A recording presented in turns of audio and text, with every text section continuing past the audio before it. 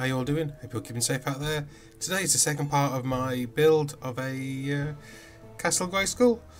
Now if you saw my last video, you'll see that I talked about how I was going to build a new Castle Grayskull out of the old one I had when I was a kid.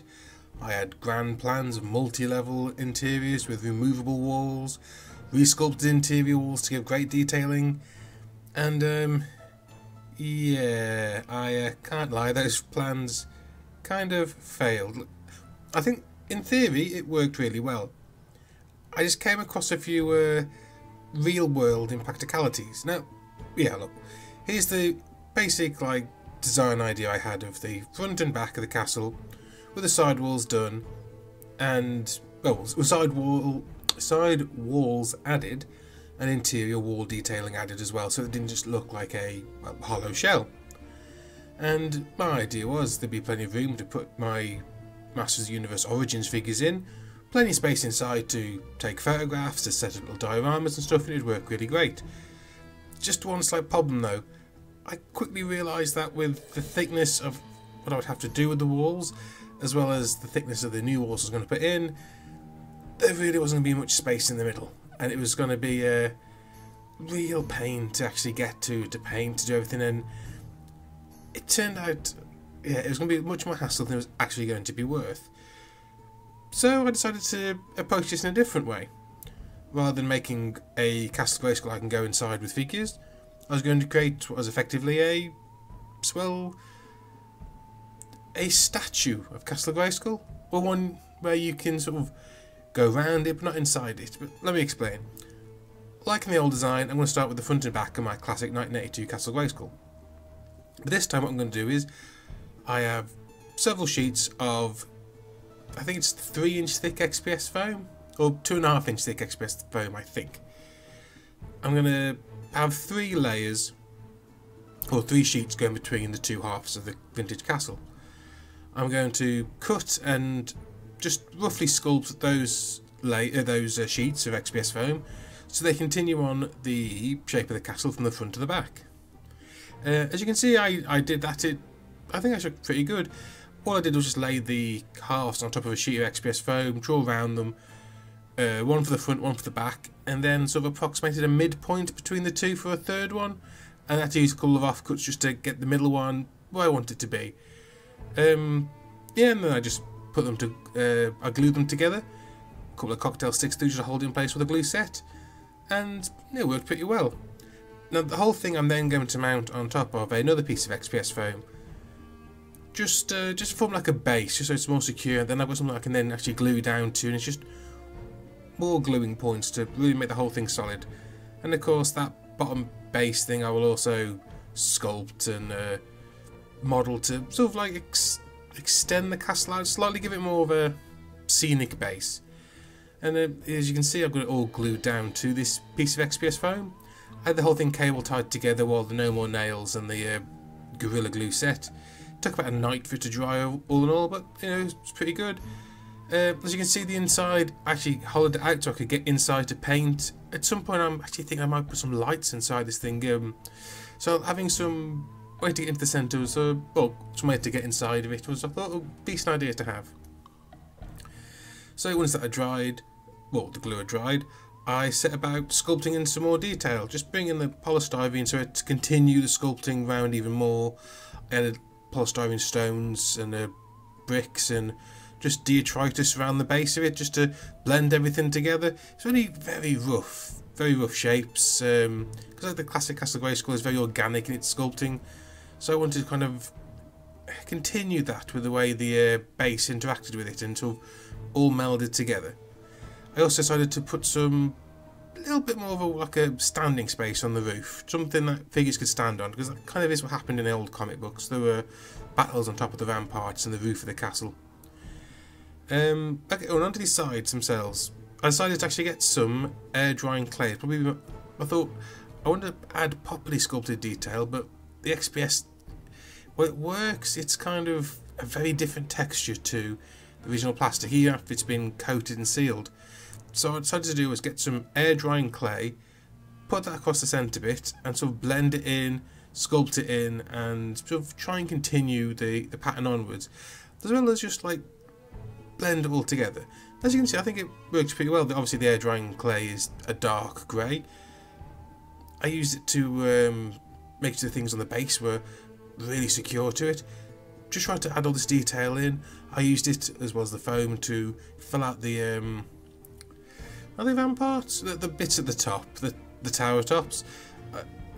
I admit, like, it isn't the best where the tiled roof bit is, but it doesn't look too bad, I don't think. After I let that dry for, I think it was about a day, I put just a quick layer of very watered down polyfiller on it. I just added a slightly rougher texture, and then I sealed the whole thing down with Mod Podge mixed with some industrial strength black ink I managed to get from work. As you can see, like, this was only like 2 capfuls of this industrial black ink into a big bottle of Mod Podge, and this stuff is no joke. It is pitch black, and it looks really good on there. I think as the whole thing went, it was a really great base coat, and everything was sealed down perfectly.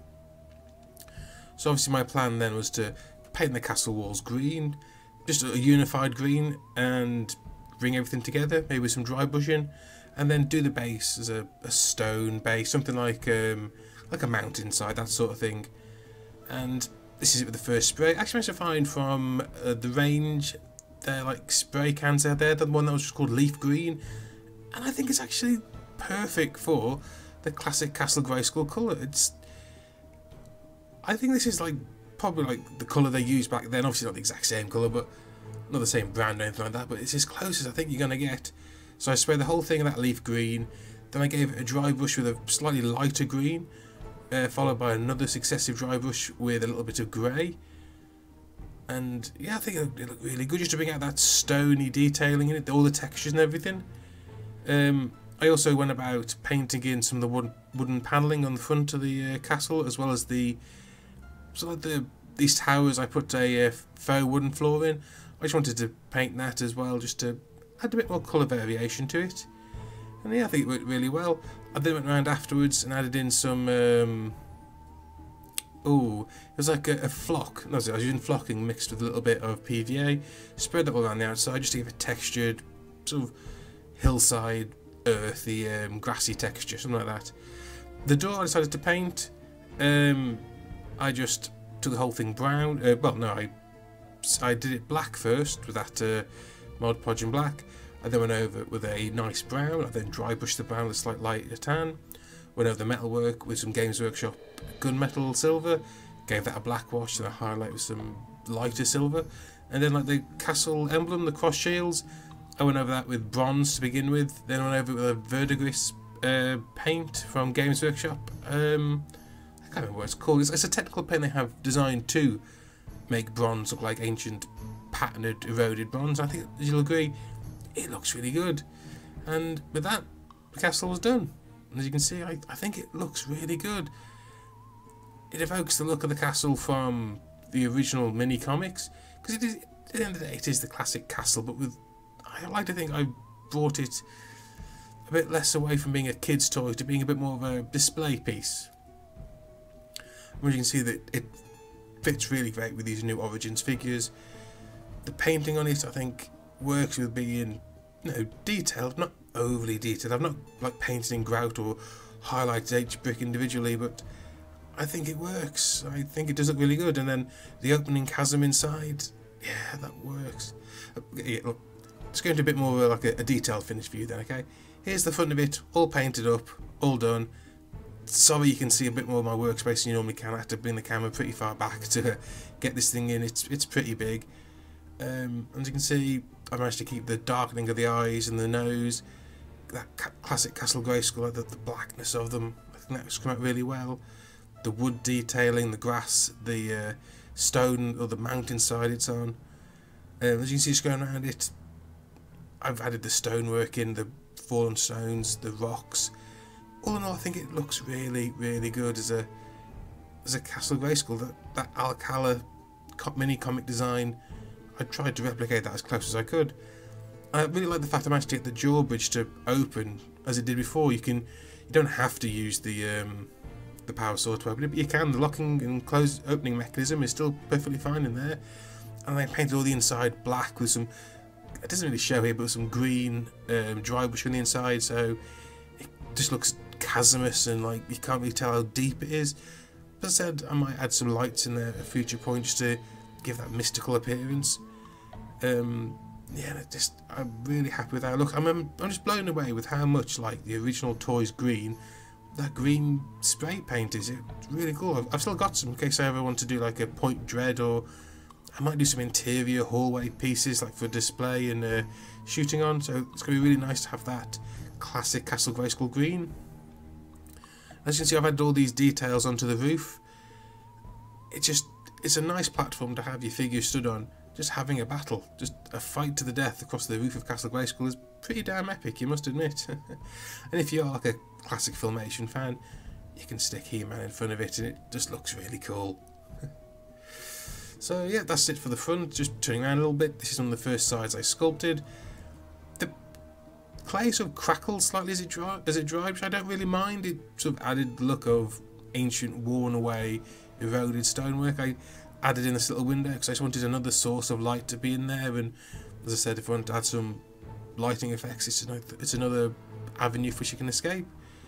And maybe, I don't know, stick a figure in there trying to climb through on a rope or something. It's something just to have there as something to break up the wall. And yeah, I've spent like my sculpting skills aren't the best, and that roof of the thatch bit doesn't look right, but I can live with it for the moment. Flipping it round to the back, which I think is actually like, I don't like the Castle Grayskull skull front is like iconic, but I still really like the back. It's just full of details, such as all the different shingled roofs, the loops, the little windows, the like little towers. I've always liked the back of Castle Grayskull. It's always been probably my favourite aspect of it, especially like the door at the back. I was really tempted to see if I could cut through that to make it be movable. I decided not to at the moment. I might go back and do it another time, because I can still get your hand in there to work, because I kept everything hollow on the inside.